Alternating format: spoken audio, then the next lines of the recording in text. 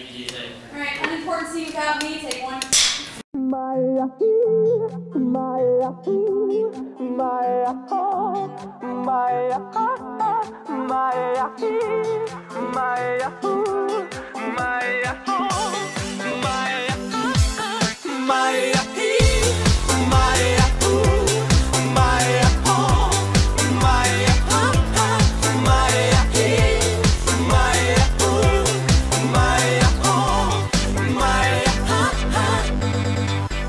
Hello ladies and gentlemen, this is director Ernie Lee with Pirates of the University. Actually, where you reeling me on is a kind of a webcam type of thing. It's actually a very good webcam. I definitely recommend it for you people. I don't know the make of model of it, but you just gotta let me know. Anywho, this is sort of the vlog version of Battle of the Bloopers here. So anywho, this is Battle of the Bloopers, where you guys decide at home what is the best blooper Pirates of the University has ever produced. Now, as you can see with yesterday's part 1, you can see that basically Fitzwilliam helping Jack Sparrow and the school board won the battle on Monday, and now it's going to be moving on to the quarterfinals. Actually, to be honest with you, Peter Tork did not steal their footage, and all my footage wasn't on John I's computer. Actually, what happens is that I was filming a short film with my nephew, CJ. It was actually written by one of our writers, Danielle, and we were shooting that all yesterday. It's actually premiering next weekend coming up, and it'll be premiering during a convention in East Secaucus, New Jersey called Anime Next. And speaking of Anime Next, you can check out the fans' POV on At a Time's YouTube channel, which is youtube.com/user/AtATimeProductions. You can check that out. It'll be more info at the end of it. But anywho, this is not the fans POV. This is Battle of the Bloopers, where we'll give you 4 bloopers and you decide which is the best one out of all of them. Now we got all of that out of the way. Here's the first blooper coming right up. This one, it takes place in the first season, and it actually takes place in Chris's old dorm room. And what it is that Jack Sparrow answers the door and basically sees that it's Gene and Tubman. And this is the first time we actually see them converge together. Now, there were a couple times where they played pranks on me because I was Jack Sparrow and and Ray and Phil were playing their parts. And you'll see what I mean. We actually, this episode will feature both of those bloopers. And with these 2 bloopers, you can actually see 2 angles. One from our extra camera person, Chrissy Lawler. It will be on the left side of your screen. I think that's it. Yeah, the left side of the screen. And then my view will be on the right. You'll see it on the bottom there, whose camera it is on. But anyways, this is blooper number 1, Jack answers. Hey, Jack!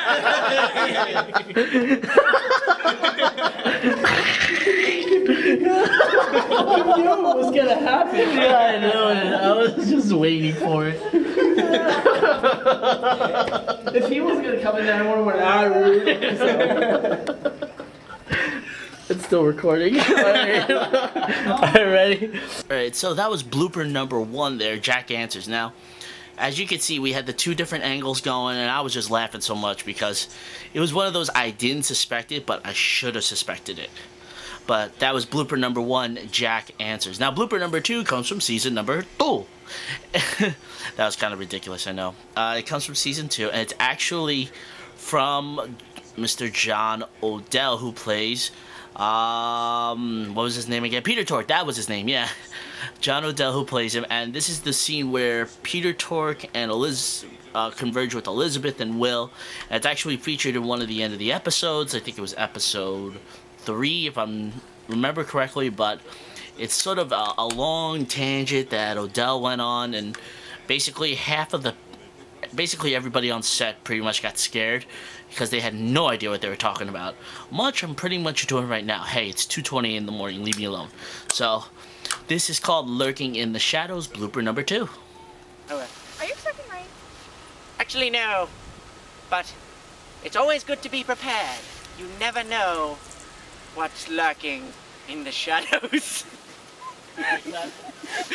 Odell, can you do me a favor and hold still real quick? I'm sorry. It's just that it's like, it looks like rain. Was that scene with the ninja good? Was that? Yeah, that was good. But the rest of it was like, what the hell just happened? So I want. Alright, so that was blooper number 2 there, lurking in the shadows. Now, eventually we had to improv that scene because they couldn't really get their lines down, but you know what? That was Pirates of the University. It's all improv, people. It's all improv. It's all... That's what you gotta understand. It's improv. Anywho, that was blooper number 2 right there, lurking in the shadows. Now, blooper number 3, as I promised earlier, was from the first season, as we're from the same scene. Now, this time, instead of Jack Sparrow answering the door, Ray had a little friend with him to answer the door. So, you can see what you can see who it is. All right, this is blooper number 3, doll answers. Fucking pedophile. Alright. Alright, ready? And action. I came to eat your soul!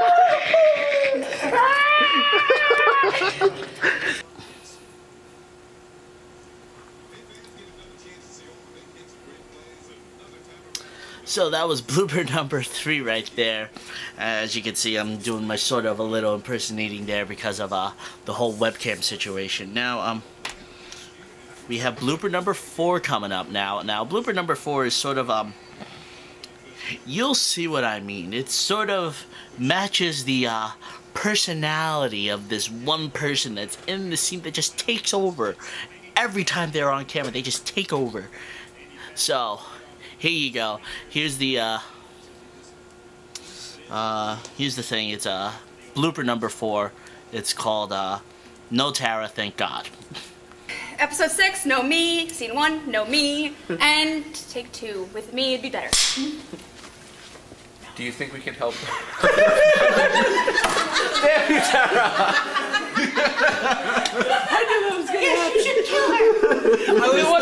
Alright, ladies and gentlemen, now you've seen blooper number 4, that's No Tara, Thank God. Now that scene right over there was kind of tough to film because you know how Tara, because we all know how Tara is. You know, she's conceited, she's only about, well, she's not really about herself. We just like, it's just funny that she's conceited. It's just one of those characters she plays. I don't think she's like that personally, but I don't know her as well as some other people. So anywho, so here we go. Those are all 4 bloopers that you guys can vote on at home. Now, basically, if you want to recap, here you go. Here's a recap of all 4 bloopers that you can go check out. Hey! Actually, no. But it's always good to be prepared. Fucking pedophile. Scene 1, no me. And take 2, with me it'd be better. Alright, so basically those are all 4 bloopers that you guys can vote on. Now to vote, here it's simple. All you have to do is go to that comments box down there, past the share, past the ratings, and all that stuff, and basically leave us a comment on which blooper you think is the best one that you do. Basically by doing that, type in the blooper number, hit enter, and your vote is set. Remember, you can vote as many times as you want to, and voting will end this Sunday at 11:59 p.m. and you can catch a brand new episode this coming Monday of Battle of the Bloopers. Anywho, on that note, you know, have a great weekend. I hope I have a restful weekend. It's going to be hot outside, trust me. If you're in New York, it's going to be hot. So, basically, have fun. Make sure you go to the Pirate Festival in Oyster Bay. And I will see you this coming Monday at 6 p.m. Alright? So long.